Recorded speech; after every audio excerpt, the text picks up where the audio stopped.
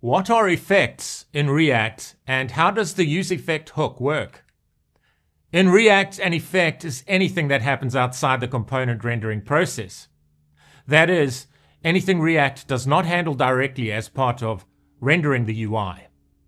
Common examples include fetching data, updating the browser tab's title, reading from or writing to the browser's local storage, getting the user's location, and much more. These operations interact with the outside world and are known as side effects.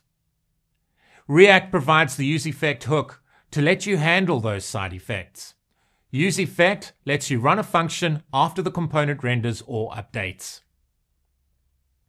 Let's see how the useEffect hook works and why it's essential for modern React development. To use the useEffect hook, you first need to import it. Then you use a function like this. The effect function runs after the component renders, while the optional dependencies argument controls when the effect runs. Note that dependencies can be an array of reactive values, state, props, functions, variables, and so on, an empty array or omitted entirely. Here's how all of these options control how useEffect works. If dependencies is an array that includes one or more reactive values, the effect will run whenever they change. If dependencies is an empty array, useEffect runs only once when the component first renders. If you omit dependencies, the effect runs every time the component renders or updates. For example, in this counter application, we don't pass in a dependencies argument, so the effect runs when the component renders and every time it updates. And here it is in the browser. But if we pass in an empty array as a dependency, the effect only runs on the first render.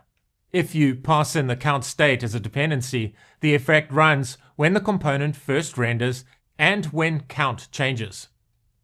Note that if the effect you set up persists beyond the component's rendering lifecycle, you might need another function to clean up that function after the component renders or updates. For example, if your effect function uses setInterval, sets an event listener like window.addEventListener, or connects to a server, you'll need a cleanup function to run clearInterval, window.removeEventListener, and disconnect from the server, respectively. Here's the syntax for returning a cleanup function from the useEffect hook. For instance, if you add a scroll event listener, you can clean it up by removing it in your cleanup function.